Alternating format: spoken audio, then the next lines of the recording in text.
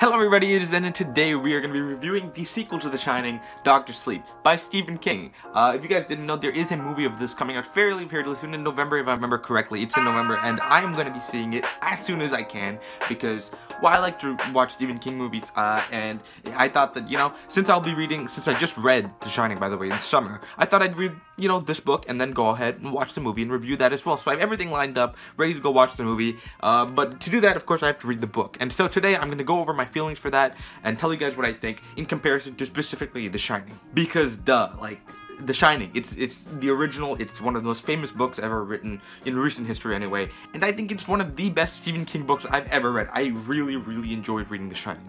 As to where it stands, I'd probably put it in my top 5, and I've read about 25 Stephen King books, so that gives you a general idea of what I'm thinking about the book. It'll probably be top 10 by the time I actually finish all of his books because of how, renowned it is. Obviously, it's really good. So Dr. Sleep does follow the same character as in The Shining, and it is after the events of The Shining. It begins right after The Shining ends, and it's like a couple months or something in between after that, and then even further after that, many years into the future. So it is the end, or the rest, anyway, of Danny's life from The Shining.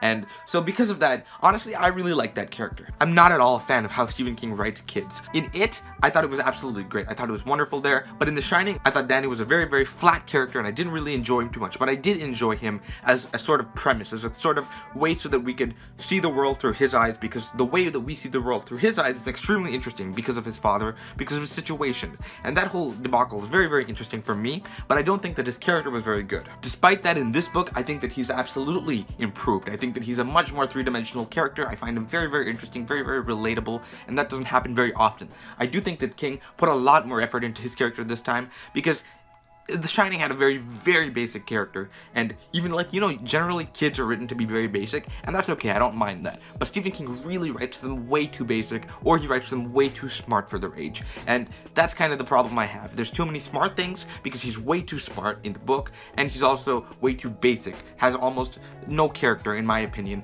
compared to now, because now he's wonderful. It really felt like I was coming back into a world that I already knew when I read this book, because all of these characters that I really enjoyed, honestly, Wendy Torrance, I thought was actually a very good character. Dick Halloran, he's also pretty cool, and Jack Torrance, who is the father of Danny Torrance, and he doesn't obviously appear as visibly, but his presence is always noted, and it's very interesting to see him there as his the remainder of his existence is shown throughout the book, and I really find that interesting because these characters are also very complex and deep, and I really enjoyed them. The premise for this book is very simple and very cool. It's that Daniel, the main character of this book, takes after his father, Jack Torrance, and because of that, there's a whole bunch of problems that come along with it, including a lot of more problems because of how he's copying his father, and there's a whole bunch of stuff going on, and I really like that concept, because it's a very obvious, a very big, important concept. It's a very good one, but at the same time, it's not overused. It's not something that was done too much, and I really enjoyed the novelty of it. At the same time, I really enjoyed the depth of it. I think it's a very smart way to do a book.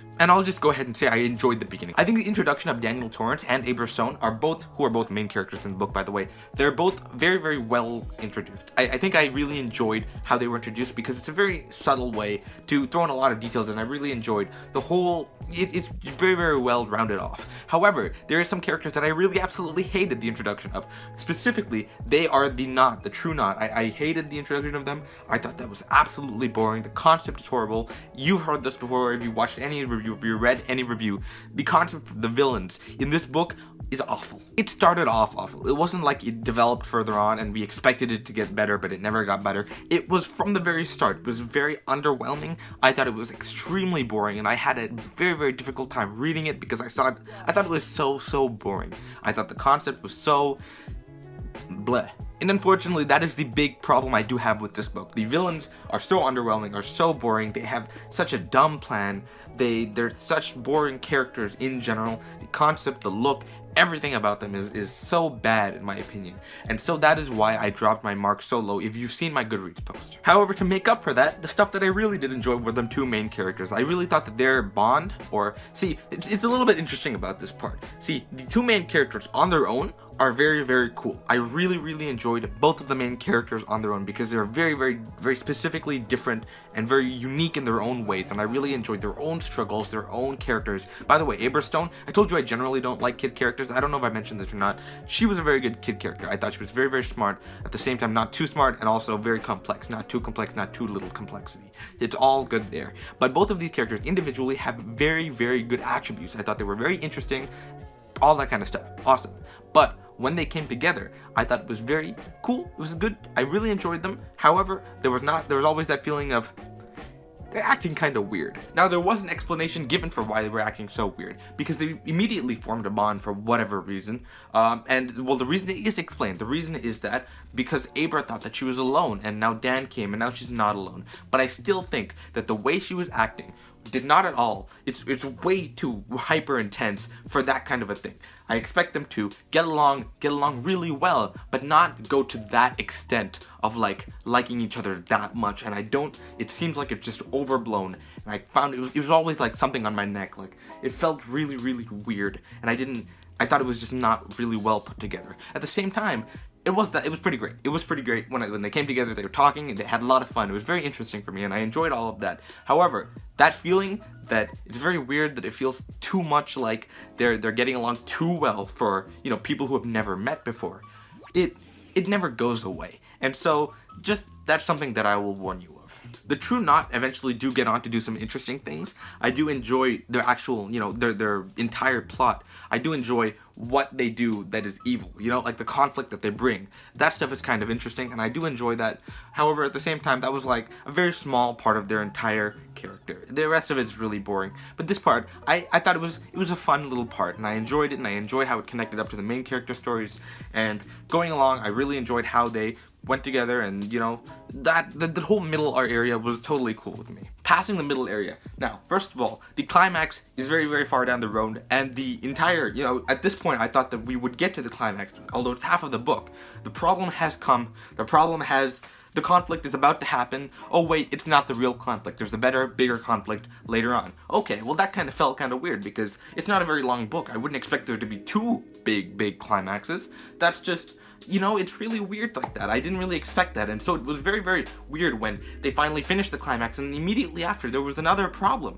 Like, I thought we were done, but of course we weren't done, because it's only halfway through the book. And after that halfway point, it doesn't lag. I wouldn't say it lagged, but the main characters are doing some things that aren't very interesting. They're talking a lot, they're just kind of hanging out, and then eventually they do something interesting, but then again, it's not very exciting, it's just kind of interesting. At the same time, the villains are doing almost nothing interesting. They're just hanging around, they're talking, they're scared, they're talking about destroying the other party. Like, they're just talking. Nothing's really happening for the second half of the book until something does happen. When something does happen, it's not that interesting, it's kind of boring. And so eventually the climax happens, and as you know, as you've heard, if you've read any other review, it's not that great.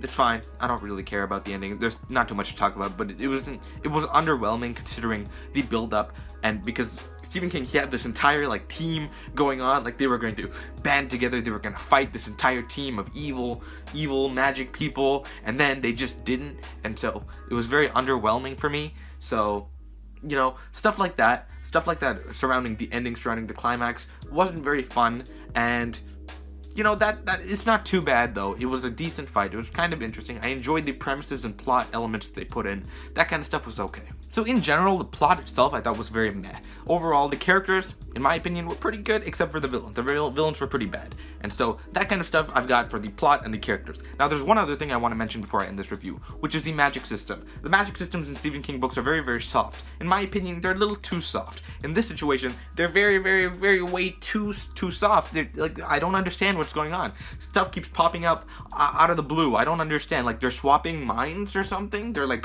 they're moving stuff from like 1,000,000 kilometers. Like, I don't get it. It doesn't make sense. It's not very well explained. New stuff keeps popping up, and I can't stand it.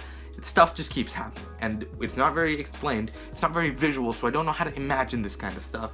And so, overall, in my opinion, the magic system needs a little bit of work. Other than that, there's not too much to talk about, so I will go over my general thoughts again. The plot is kind of meh. Going up to the middle of the thing, it's pretty good, and then after that it really tanks. I really don't enjoy it after that. The protagonists were very good characters, and the antagonists were very, very awful characters. They were one of the worst villains I've read in a Stephen King book. I don't like them at all. The magic system is very, very badly defined. However, at the same time, I really, really enjoy the fact that this is a sequel to The Shining, because the fact that this is a sequel to The Shining really elevates it, because it's almost like it's a second part of a hidden chapter of the book. And I really enjoyed The Shining, and so I really enjoyed the fact that The Shining was continuing on. And that's what I'm really happy about while reading this, because it really, really did come back to a world and to a concept that I really enjoyed, and I'm very, very happy about that. So if you've seen my Goodreads, you already know I rated this a 3 stars because of how meh it is. I don't really care for it, I don't really like it, it's average, it's fine. Some great parts, other parts are kind of bad, so you know how I feel.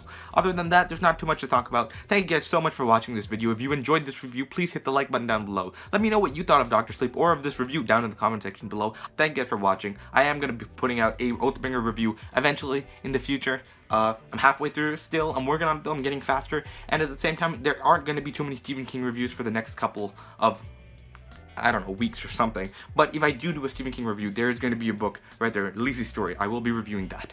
Other than that, thank you guys so much for watching. I'll see you in the next video. Goodbye.